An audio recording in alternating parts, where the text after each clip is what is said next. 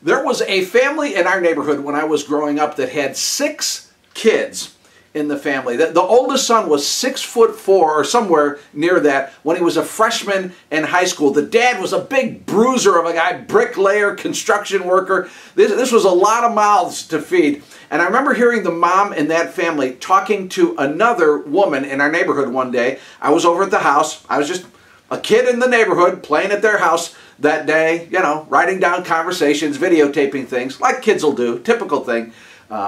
I'm joking.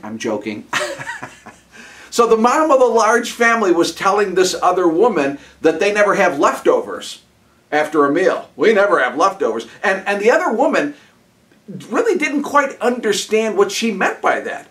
And so this other woman, I remember her saying, oh yeah, I know, I realize that. But when you do have leftovers, and the mom stopped her and she said, no, you don't understand.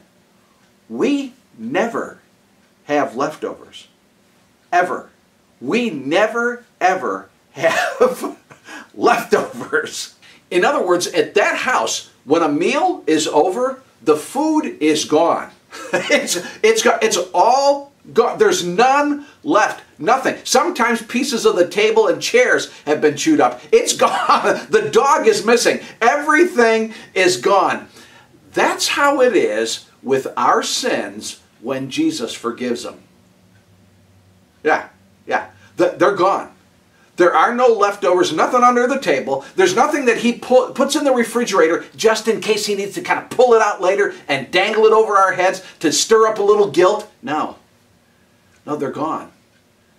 They're gone. In Hebrews chapter 8, verse 12, it's expressed to us that when God forgives our sins, it says it like this: He will remember them no more.